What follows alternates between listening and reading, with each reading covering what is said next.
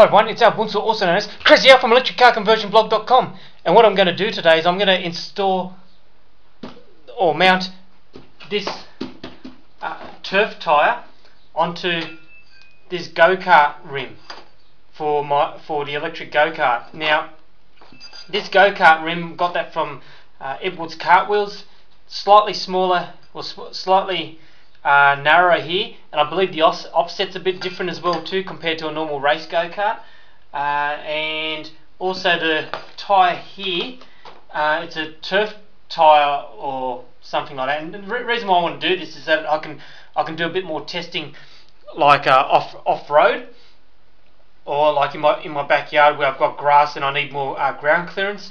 The only thing is, this is not a tubeless tyre; it's got a tube in here already, so it's going to be a bit trickier for me to mount compared to a normal go-kart tyre, which they're typically tubeless.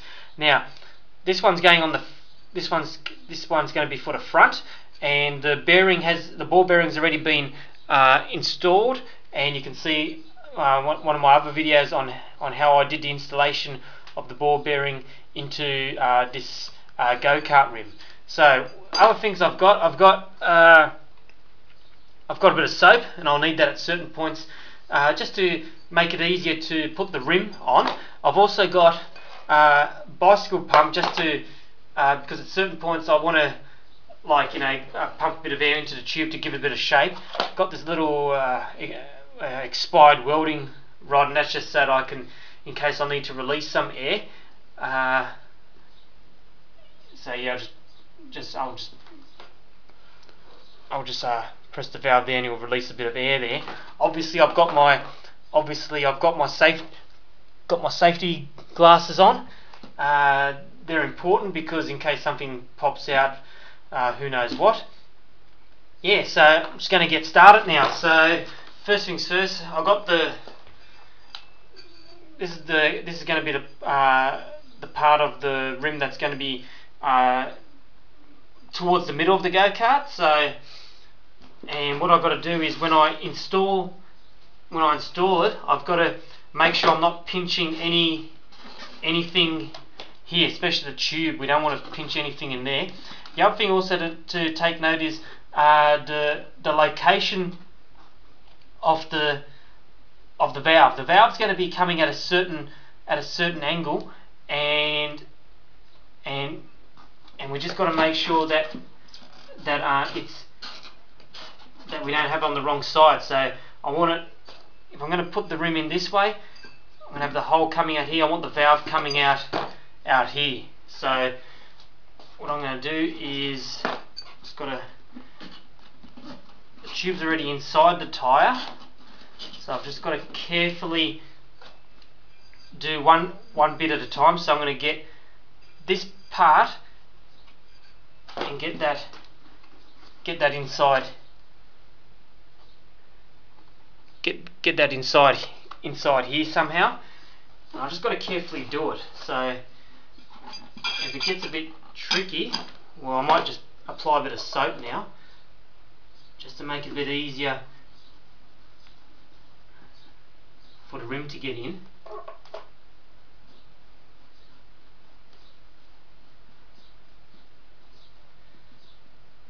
So like so.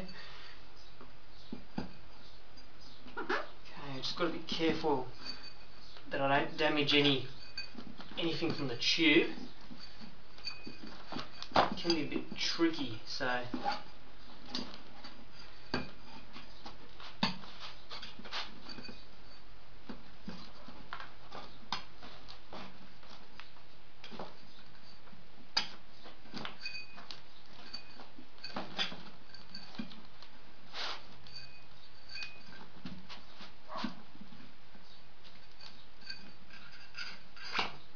okay. I think I've got it in. I've got one bit in, so now what I've got to do is I've got to somehow get the tube. In around here now, around this part of the rim. So just got to carefully feed it in.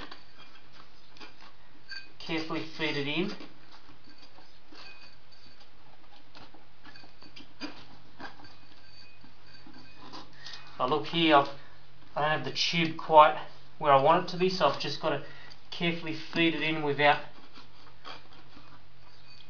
damaging anything. At the same time, I want to make sure that the tube is not going to be pinched on the bead, on between the bead of the tyre and the lip of the rim. So I really want to make sure of it. So what I'm doing is I'm just rotating the rim a bit,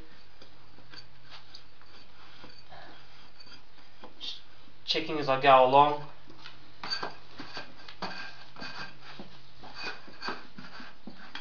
What I might do now is I'm slowly getting it in there.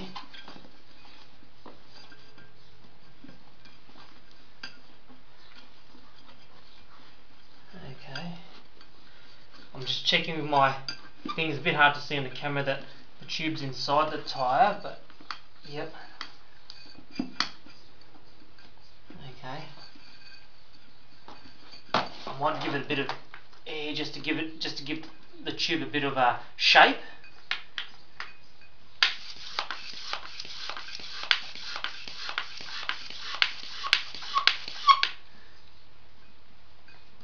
But not too much air. If I give it too much air, we just release it using like just a little thing to press into the valve. But yeah, just got to.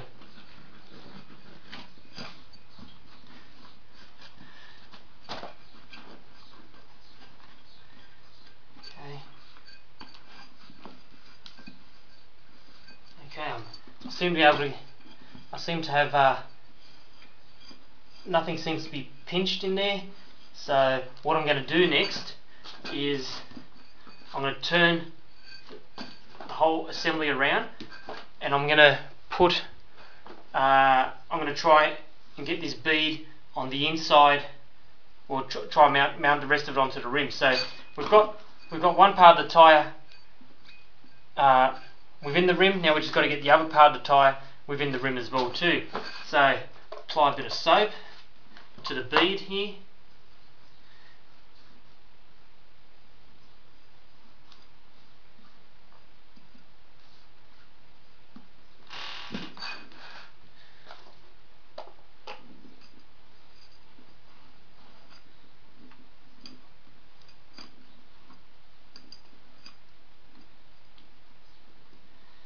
Okay.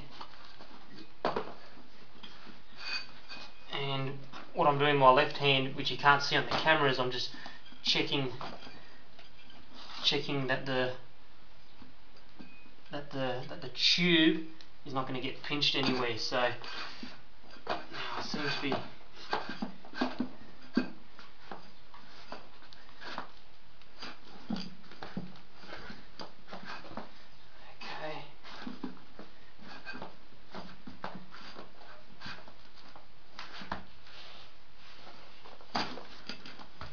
I'm just trying to get the.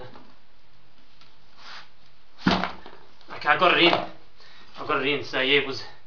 I just sort of forced the tyre over the rim. So now the tyre is within the rim. As you can see, the tyre is within the rim. What I'm going to do is, as a check, is I'm just going to spin the rim like so, just to make sure nothing's getting caught. Obviously I've got to check the tube. Okay, I just want to make sure the tube's in there. Okay, now what I've got to do is I've got to feed the valve into the hole there.